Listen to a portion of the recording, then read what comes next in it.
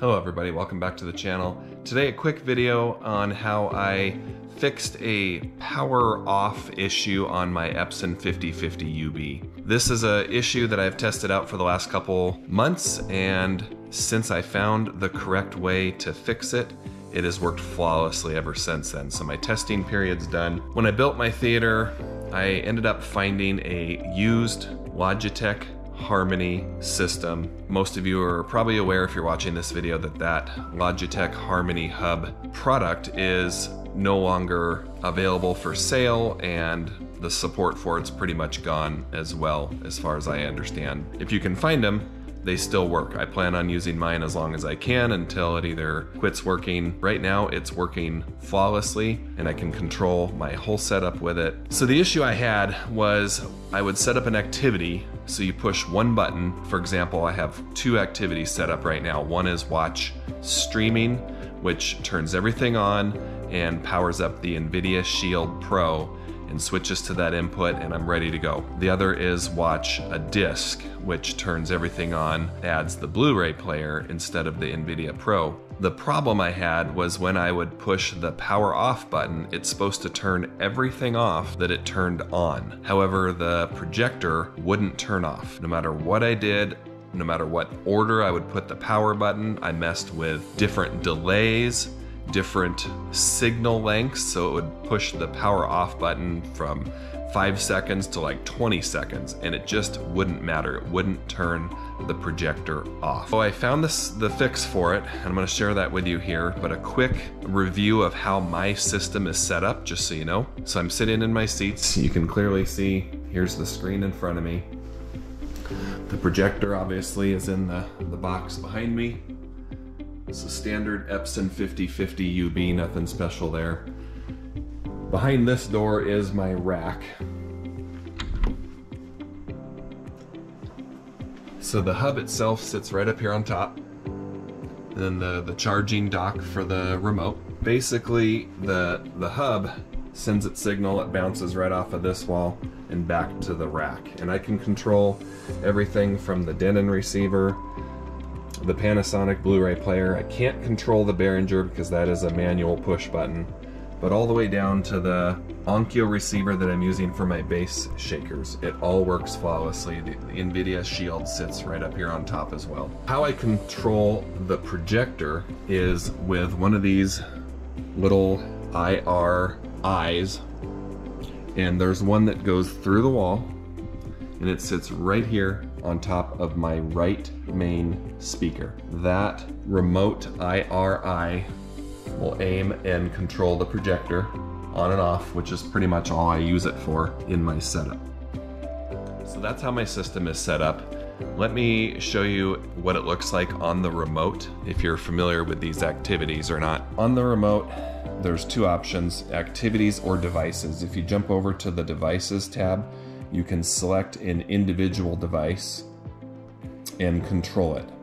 So if I want to go to my Denon receiver, I can go to setup, and the screen will go to the setup menu, and this is where I can control the Denon receiver individually. So any of the products that I have set up can be individually controlled with the devices tab. Now the activities tab is kind of your go-to. It's just a one button press, and like I said, I have the watch streaming and the watch disc. So at this point I've already clicked on watch streaming, that's why it's highlighted.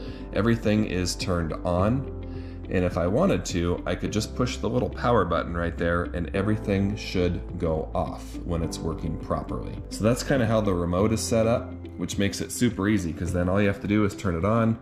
You've got your volume buttons, and you can set up any of these buttons to do whatever you want. The volume button here I have for my main volume on the Denon receiver.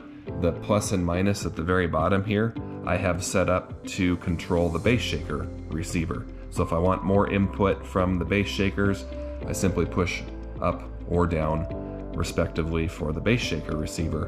And then again with the red and the green button, if I don't want to use the bass shakers at all, the red button turns that Onkyo receiver off, the green button turns it on. If you're watching this video, you're probably pretty familiar with the Logitech system. So what I'm gonna do now is jump into my phone app, or you can use a computer and log into your account that way as well. And that is typically how you're going to set up your activities or add different devices is through the app. You can set up all your different sequences to which device you want powered on first, and vice versa if you're turning everything off. So let's jump into the phone app, and I'm going to show you and explain the issue and how I fixed it and how it has successfully worked flawless for me every time turning the Epson 5050 UB off with the activity off button. So the first thing we're going to do is open up the Harmony app, and it automatically connected to my Harmony Hub. You'll probably recognize this from the remote. And I can actually control the whole system from this app. So if I clicked on one of these two activities, everything would power up as if I was using the remote itself. So I can go to the Devices tab, same thing. I can click on an individual device and I can scroll through, and here's some commands and options for controlling that specific device. If I go into the Blu-ray player, here's the remote.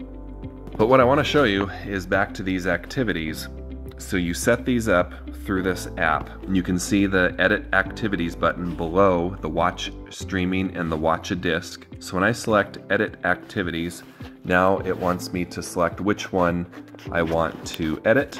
So I'll just start with the streaming one at the top. So here's the activity that I set up. So you'll see at the top, Edit Start Sequence. If I click on that, this is what happens when I turn on this activity. You'll see at the top the Epson Projector, and then in little letters below it, it says Power On. Under that is the Denon AV Receiver, Power On. Onkyo AV Receiver, Power On. NVIDIA Game Console, Power On.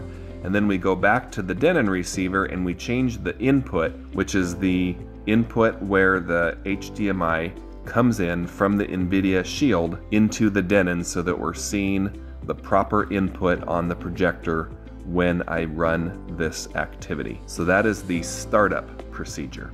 The edit end sequence right below it is how to power everything off. And this is where I was having the issue, and this is how I fixed it. So you'll see the very first thing, Epson Projector, and the step that fixed the power off was adding in a blank, and that is it. No delays, no weird changing of the power signal to certain seconds or lengths. Simply adding the blank before the power off fixed the issue, and it has worked flawlessly ever since. You can see the rest of the steps are just turning off all the other items that were previously turned on by running this activity. But to show you how to add this, you can add a step.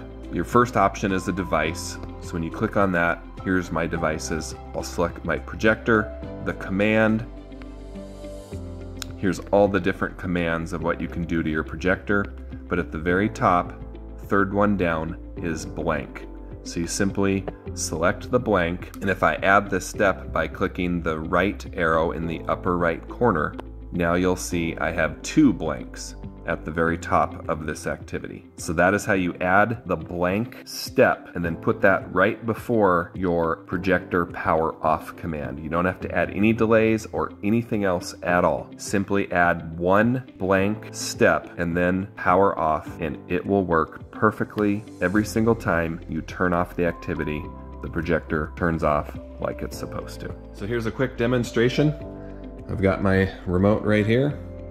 Watch streaming has already been activated. It is highlighted, and there's the power button in the left. My projector is on, as you can see. And in this case, I have the Denon receiver on. The NVIDIA Shield is on. There's the power. And my Onkyo receiver for the bass shakers are on. So we will simply push the little power button up here next to watch streaming, and when I do that,